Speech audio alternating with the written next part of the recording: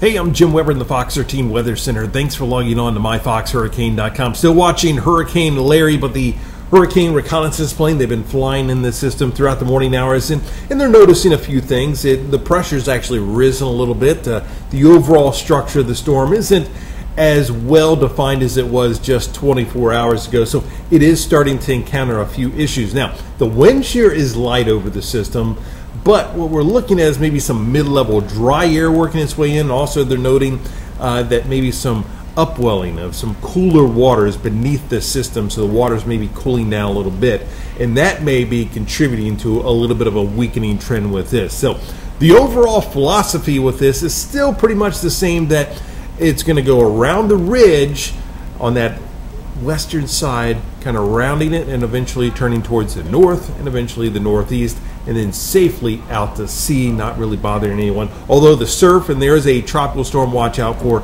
Bermuda as we go through the next couple of days. So right now, winds are at 115 miles an hour, currently moving to the northwest at 9 miles an hour. So still a major hurricane. Even though it's dealing with some issues, it is still a major hurricane. It's going to continue on that westerly track, that northwesterly track, weakening some as it does so, and then eventually starts to work its way into some cooler waters and then pushing on towards the north and east. You can see up towards St. John's. You got to watch this as we head towards the weekend. Those would be the areas that would be affected by this as we get into the weekend and over into next week as well. So another area that we are watching, this has been classified as Invest 91. I was talking about this last week, working its way over the Yucatan up into the Gulf of Mexico.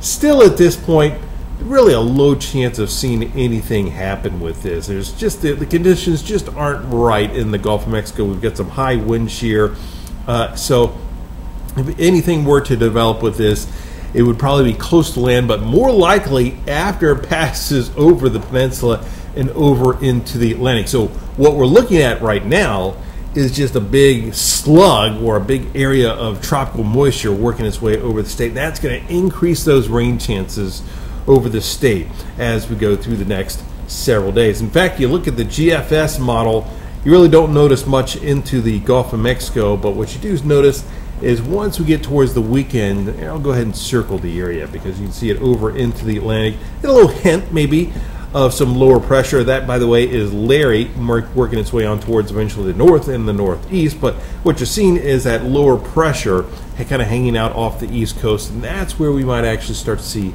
maybe a little bit more development with this as we head towards the weekend and into next week. Other than that, the tropics are quiet otherwise, but we will keep you updated right here on MyFoxHurricane.com.